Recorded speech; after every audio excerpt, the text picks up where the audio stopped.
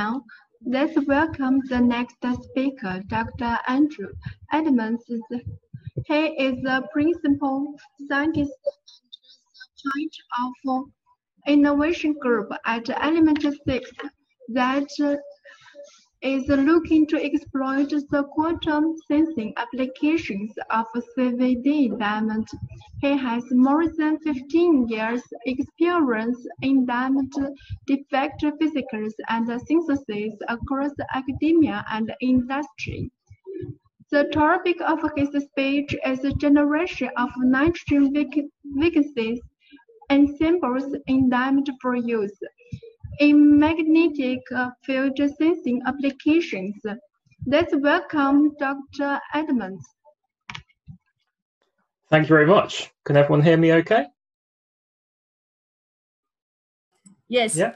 Yes. Excellent. Thank you. Right. Well, first of all, I'd like to thank the organisers of this conference for allowing me to present to you all today.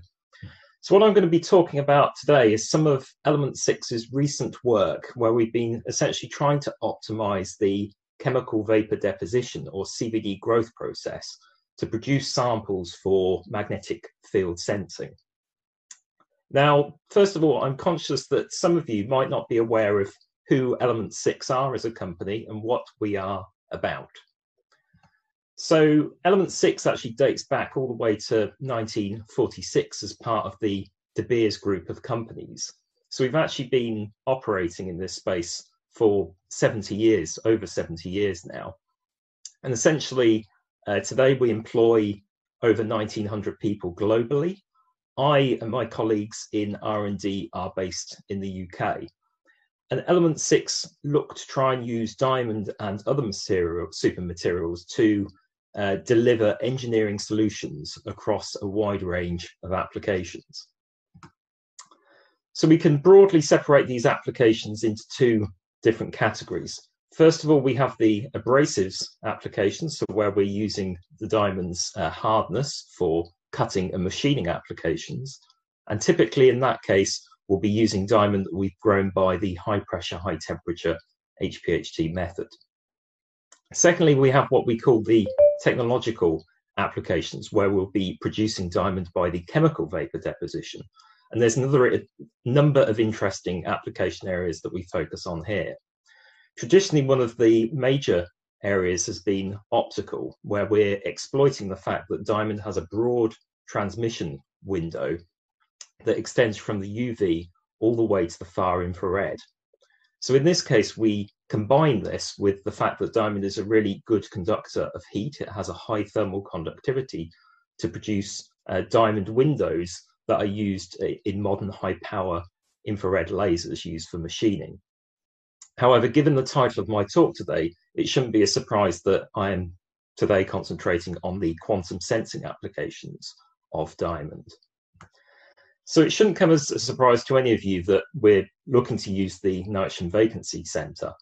Now, I don't need to spend too long discussing all the physics of the NV center. However, there's a few key points that I want to emphasize.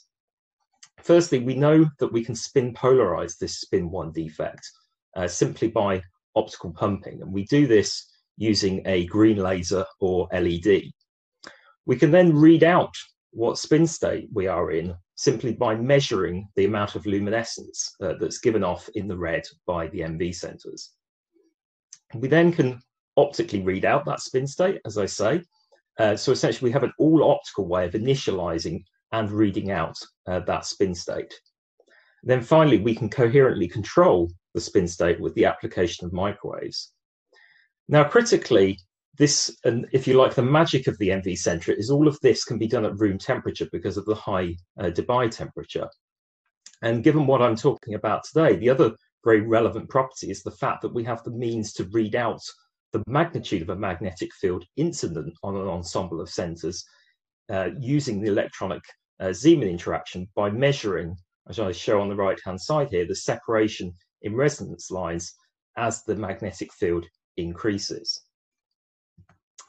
So I'd briefly like to describe some recent developments that have motivated the work that I'm presenting today, and also give you an idea of how we collaborate with other companies. So another number of years ago, Lockheed Martin identified diamond as a potentially disruptive technology for magnetic field sensing.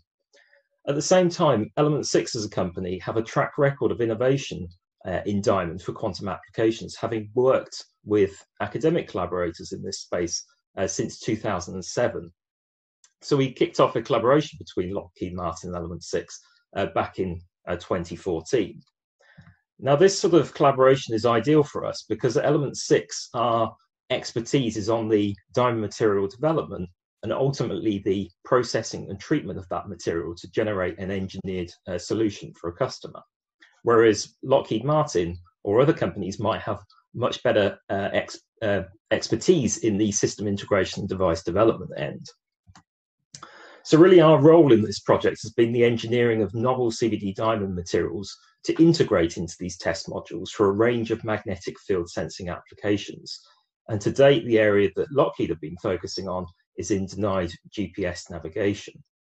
So what I'm going to be talking about today is really two things. Firstly, focusing on the optimization of CVD diamond that contains high concentrations of nitrogen, ultimately with the aim to maximize the magnetic field sensitivity of these devices. And then secondly, to start investigating some of the scalability of these processes. So if we're looking to generate an ideal diamond material for this application, we have to be concerned with sensitivity of the device. And since we're making the material, we need to focus on the factors from the material itself that can influence sensitivity. So we can do this by looking at this equation, which is used in many places to describe the minimum detectable magnetic field by a magnetic field sensor. And we can pick out three terms that are really critical from the material side. Firstly, we've got the number of MV centers. Now, obviously, if we're using an ensemble of MVs and we use a higher concentration, that will generate a higher degree of luminescence and we can get a higher sensitivity in that way. Secondly, we have the coherence time, which in the DC sensing case, we parameterize with T2 star. Now we can think about this coherence time in a slightly different way. If we think about the line width of a ESR spectrum of MV ensembles, a higher coherence time will give us a sharper, narrower line width. So we're more sensitive to small changes in the applied magnetic field. Then we have this term alpha, which is the contrast. Now really there's two things from the material side that we can do to influence this parameter. Firstly, we have to remember that all the beautiful spin physics of MV only works if MV is negatively charged. In general, in a material, we'll actually have a combination of both neutral and negatively charged defects. Now, this is important because these two charge states have distinct but somewhat overlapping emission spectra. So if we have the situation where we've got a lot of neutral MV, we'll start to swamp the signal that we're trying to detect. And then secondly, the other thing that we can do is control, if we want to, the number of orientations of the MV center that are present. Now, MV is a trigonal defect in a TD symmetry lattice in the case of diamond. So we have 4 different alignments that this defect can adopt. Now, Element 6 first showed back in 2012 that by growing on a different orientation of substrate, we can limit, first of all, to 2 orientations of MV. And then this motivated further very nice work by academic groups that ultimately showed that by growing on 111, you could limit to a single orientation. However, what we're trying to do is generate a vector magnetic field. So we actually, vector magnetic sensor, sorry. So what we want to do is actually have all these orientations. So for that reason, we've concentrated on growth on 100 substrates. So really what we need to start thinking about is how we optimize and increase the number of MV sensors that are used in a sensor. There's obviously 2 approaches for this. Firstly, we can increase the number of MVs by increasing the area of the sensor at a fixed concentration, or we can increase the concentration of MV minus at a fixed volume, or obviously some combination of these 2. Now, in terms of increasing the volume, we just need to be aware that increasing the active area might cause problems because we ultimately need to generate a homogeneous RF and magnetic field, a bias magnetic field across the sensor that we're using. So really it comes to the question of what might we think is the optimum concentration of MV in a generated sample. And we can start thinking about this in a simple sense by looking at the dependence of the coherence time with nitrogen, remembering also the fact that the concentration of carbon-13, which has a nuclear spin, will also influence the coherence time. So first of all, focus on the plot in the top right, where I show the dependence of coherence time with nitrogen for different concentrations of carbon-13. We can then plot this data set in a slightly different way, actually looking at the product of nitrogen and T2 star, because remember, it's this product in the sensitivity term that we're interested in. Now, this product of nitrogen and T2 star is a sensible metric because ultimately the amount of NV that we can generate in this material is going to be limited by the concentration of nitrogen. So what this plot shows is that in the case of an isotopically enriched sample, around 10 to 20 ppm, we reach a maximum in this product. So that's going to be the area that I'm focusing on today. So if we look at the chemical vapor deposition growth process, we can start to understand some of the levers that we can pull to influence the diamond material that's growing. So first of all, we have gas phase thermodynamics, where we have to be concerned with what gas mixtures we're using and the purity of them. Now, obviously, in this case, we're looking to generate ppm concentrations of nitrogen. So we're actually adding nitrogen back in to that growth process deliberately. But at the same time, we need to have control of the purity of the other gases that we're using to ensure that we get consistent doping. Furthermore, we need to be concerned with the gas temperature, which we can control by changing the process power that we're delivering into that plasma. Then we have surface kinetics, where our major drivers are the temperature of the growing diamond and the pressure in the plasma. And then finally, we have the substrate itself. Now, in the case of growth of single crystal diamond, we're growing on a smaller diamond seed. And in the bottom right of the video, you can see an example of a single crystal growing in one of our growth processes. So we can choose the orientation of that seed. And critically, in terms of strain, we need to control the surface finish and the dislocation content within that substrate. Now, today I'm really going to be focusing on two challenges that come about when we start to think about using CVD diamond for this particular application. Now, the first of these is consideration of other spins in CVD diamond. So we've already looked at the effect of nitrogen on T2 star and also carbon-13, but in reality, there's other defects that we need to consider. So we can start to think about this by actually looking at an HPHT diamond to begin with. And this is an example of a plate that contains about 100 ppm of nitrogen. And you'll notice it has a characteristic yellow color. Now, this yellow color comes about because of the presence of substitutional nitrogen. In reality, in CVD, if we look at a typical nitrogen doped process, the situation is somewhat different. As we add in more nitrogen, we don't get a yellow color. What we often see is broadband absorption, which manifests itself in the material looking somewhat brown rather than being yellow. So really, when it comes to a CVD growth process, the challenge is to increase the nitrogen concentration whilst controlling these parasitic defects. These can affect the quantum properties because they can be paramagnetic. And one particularly relevant example in CVD is the nitrogen vacancy hydrogen defect. Now, as a rule of thumb in a CVD growth process, for every 300 substitutional atoms, we'll have 30 NVH defects and only 1 NV defect. So there's 2 points I want you to take home from that statistic. Firstly, NVH is really common in most CVD diamond. And secondly, NV in an as-grown sample is at a really low concentration. And that's why we electron irradiate and anneal to convert the bath of nitrogen that's present in such a material to NV. So essentially, these defects can be detrimental to our coherence time, but they can also absorb at both the excitation and collection wavelengths. So the laser we're using to excite the luminescence can be absorbed, and then the luminescence that we're trying to detect to measure the magnetic field can also be absorbed. So we need to ensure that we don't have a lot of these parasitic defects. And in terms of this broadband absorption characteristic, multi-vacancy clusters are thought to be a major role. So it's clearly something we need to control. Then the second thing is strain in the material. Now, strain is known to impact the off-axis zero field splitting of the MV centers. So in the case of an ensemble, inhomogeneous strain will be a source of decoherence, so reducing T2 star. In CVD diamond, it's typical to see dislocations, so structural imperfections. And what I show on the left here is an example of an X-ray topograph image where you can see individual clusters of dislocations nucleating through the grown sample. So the factors at our disposal and things that we can change to control strains are the substrate dislocation content, so dislocation content in the substrate itself, the surface quality in the interface, and then finally the synthesis conditions.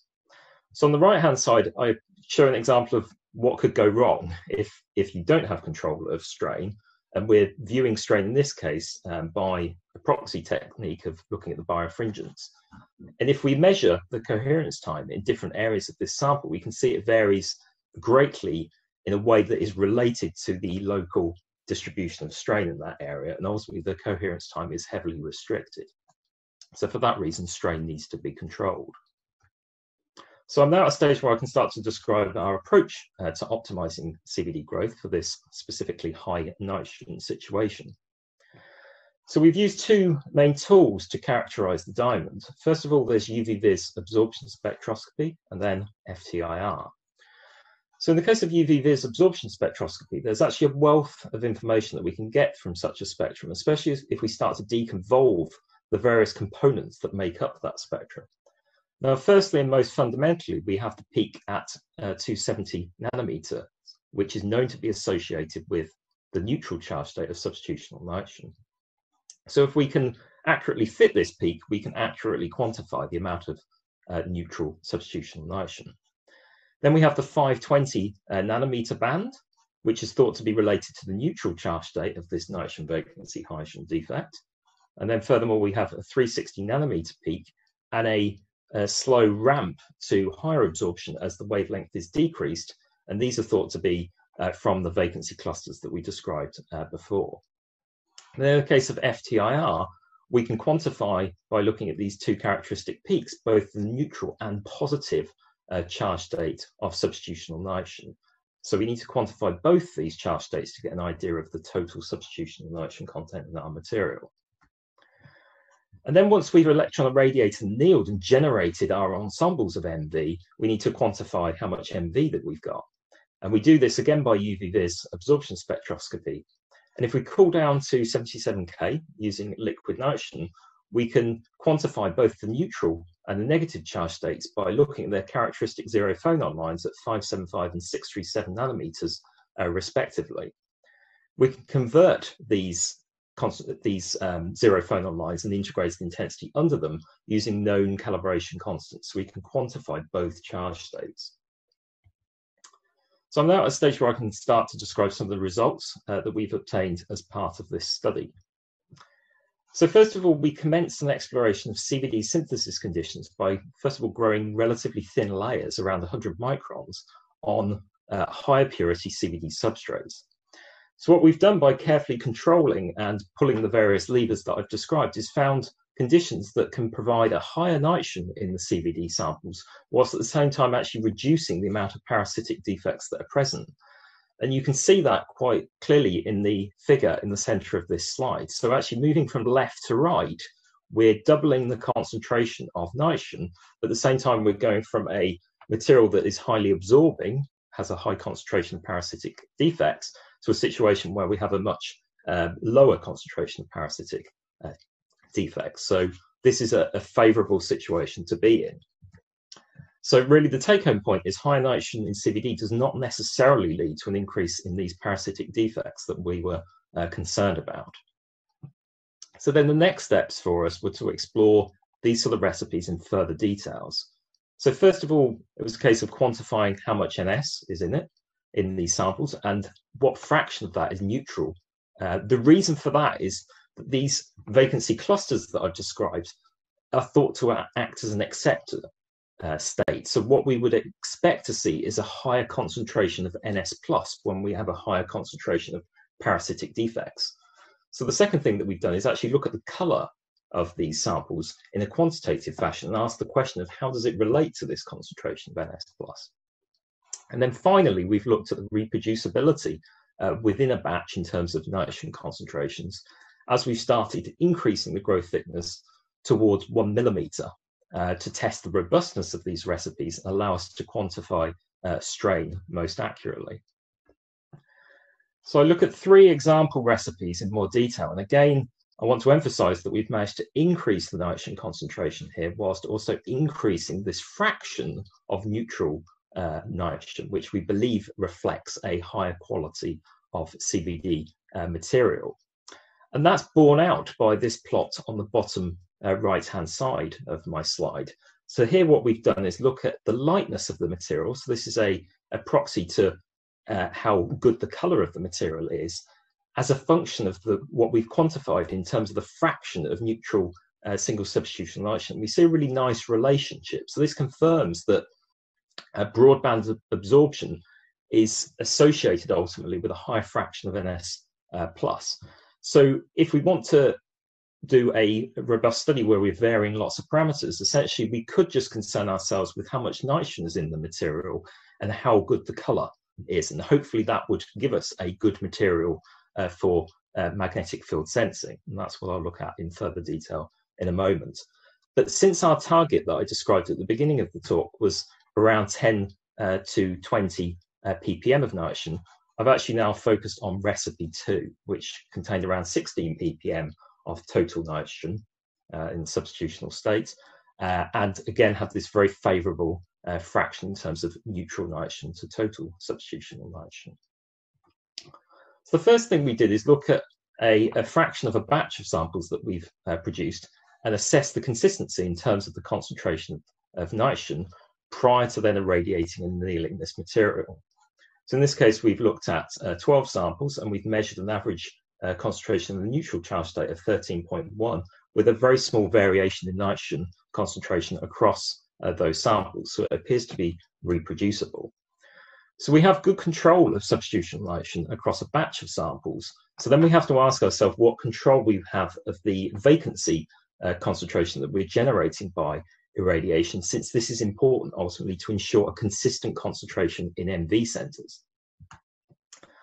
So to do that, we first of all mapped out the yield of vacancies in diamond with varying electron irradiation doses.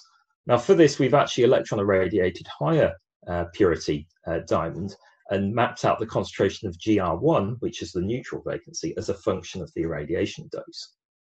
And at the same time, we've also mapped out the variation in dose across the area that we're irradiating, because ultimately we want to be able to irradiate a large number of samples simultaneously.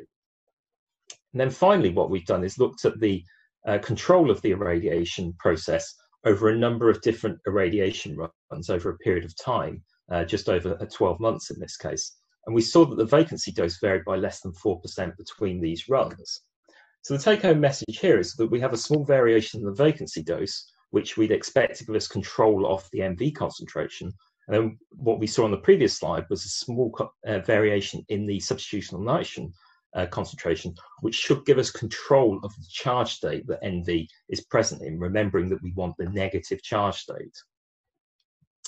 So now what I've done is look at a batch of 23 samples that we've produced after electron irradiation and quantified both negative and neutral charge states of MV centers by the UV-Vis absorption spectroscopy technique that I described earlier.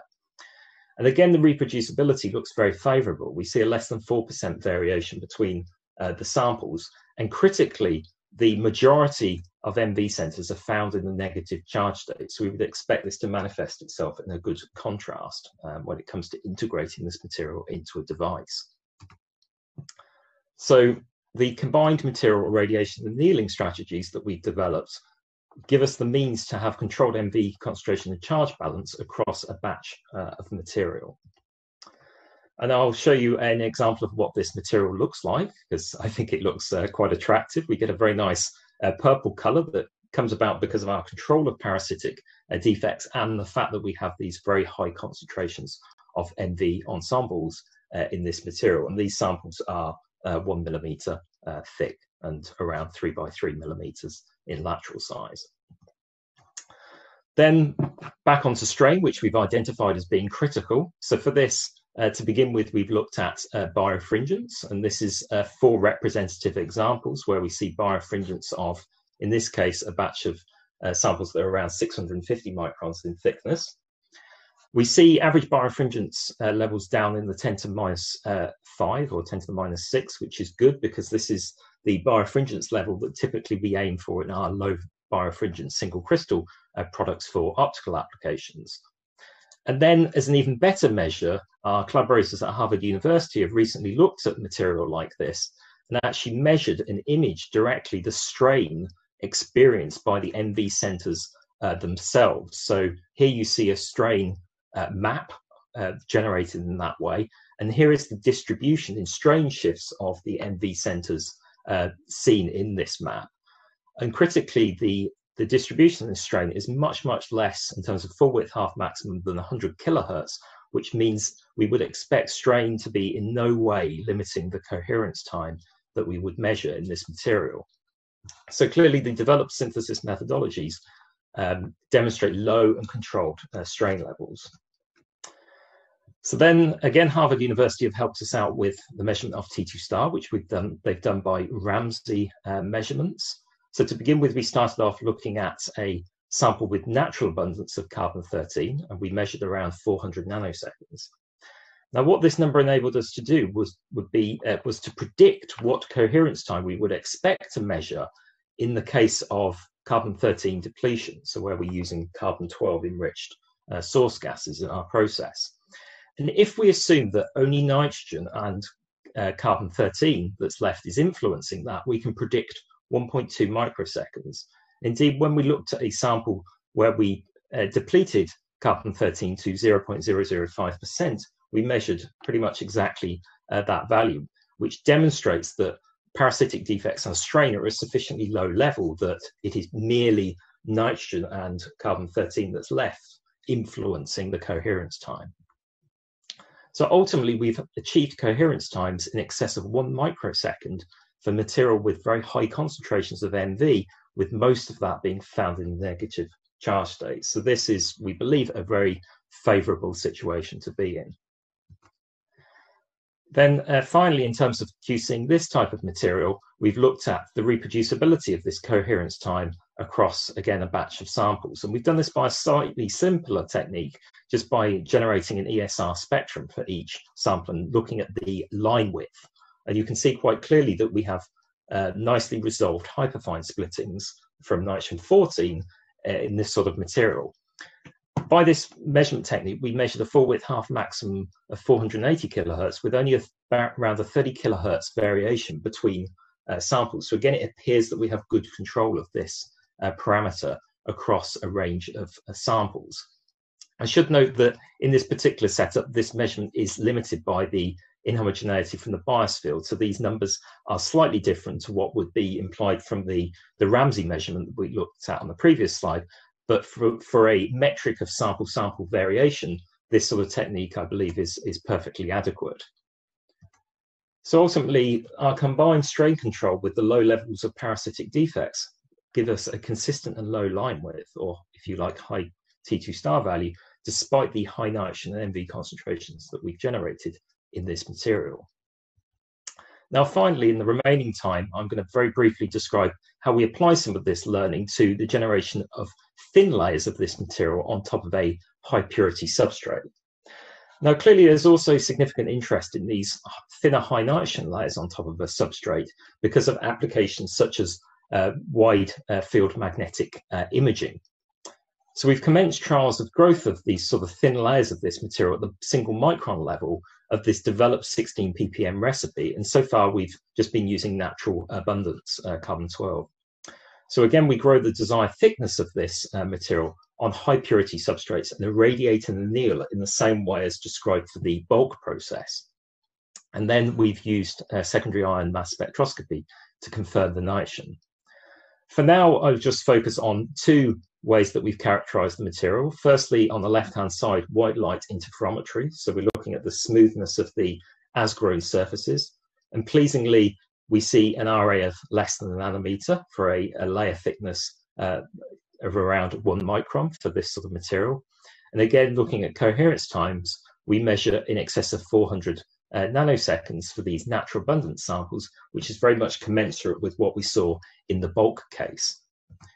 So the initial results for this type of material are very promising. We see good quality surfaces and T2 star values in agreement with the bulk growth processes.